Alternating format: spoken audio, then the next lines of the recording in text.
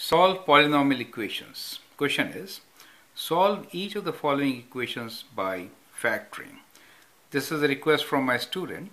This question is on page 204. It is question 2 from Nelson book, Advanced Functions, MHF 4U, grade 12. Now, as you were suggesting, we can always factor them, but in this factoring, we are landing with radicals. So let us see how to solve such equations.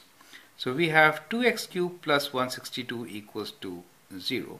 It says solve each of the following equations by factoring. Let us factor. If you factor 2, you get what? You get x cubed plus 81, right? X cubed plus 81 equals to 0.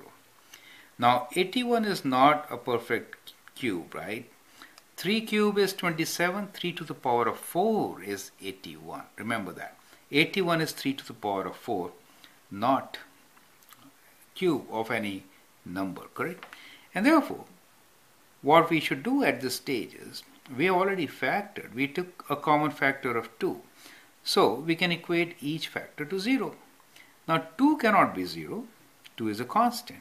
But x cubed plus 81 can be equal to 0.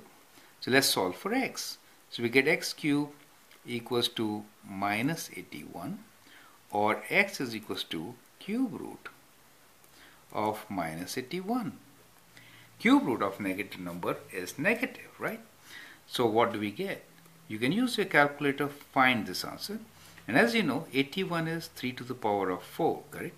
So we get minus, because cube root of a negative number is going to be negative, minus 3 to the power of 4 over 3, right? So exact value will be minus 3 to the power of 4 over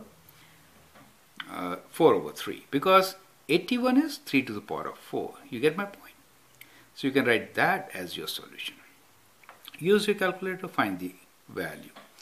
Now, the next one here is 2x to the power of 4 equals to 48x squared. Let's bring the terms to the same side. Remember, you should not be cancelling 2x squared from both sides.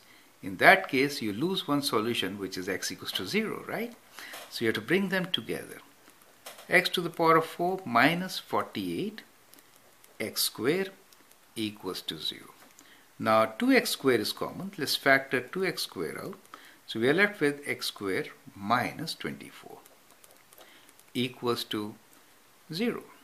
So here again 24 is not a perfect square. So we will equate each factor to 0. The first factor is 2x squared. If we equate 2x squared to 0, we get x equals to 0. And the second solution is when you equate x squared minus 24 to 0. That gives us two solutions, which is x equals to plus minus square root of 24. The exact value is 24 can be written as 6 times 4, right? Let me rewrite this as 6 times 4, right? 4 is 2, so we can write this as plus minus 2 square root of 6, correct? So that is how you can write square root of 24 in the simplest form. So in this case, we get two solutions, x equals to 0 and rather 3, and plus minus 2 square root 6.